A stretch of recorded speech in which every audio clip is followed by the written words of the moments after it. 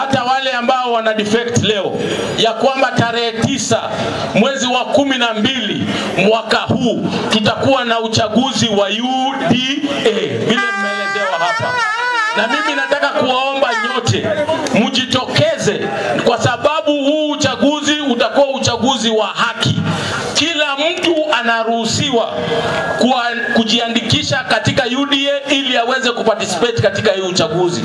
Tuko na categories 20, wale wa Kristo, SMEs, wale walemavu, vijana, akina mama, wale professionals, wote tunataka waingie katika chama chetu cha UDA. Na nataka kuambia akina mama leo, aba nginamoro, tunataka kuambia akina mama leo ya kwamba katika chama chetu cha UDA mko na nafasi yenu kule ndani.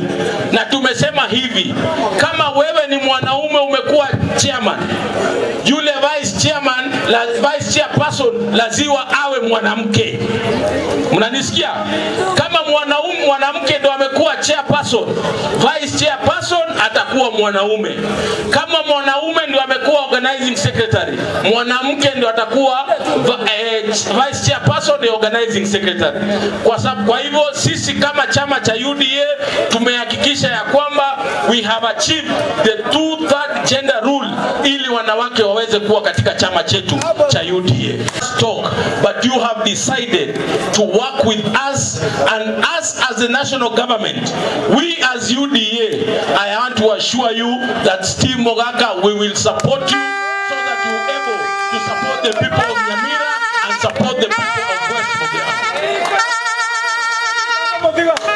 Kwa hivyo leo tumekuja hapa kuwapokea wale wana Jubilee wote, wale wote ambao wanataka kujiunga na chama cha UDA.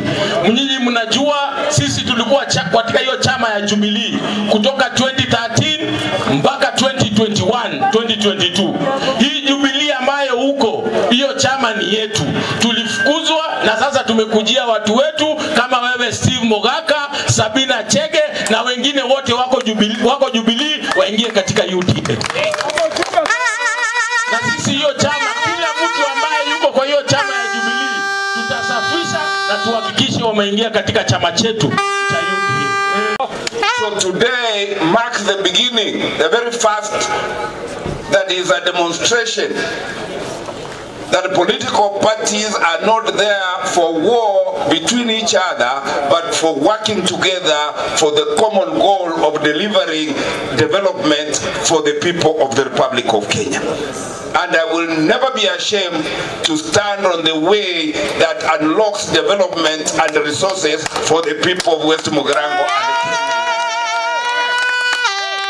Sababu today ninashabikia chama cha UDA ambayo tunafanya kazi nayo.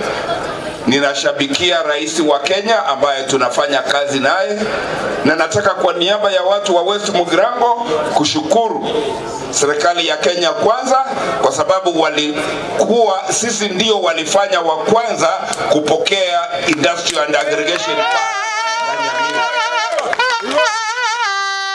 And I want to assure the people of West Mogrango, sitalala.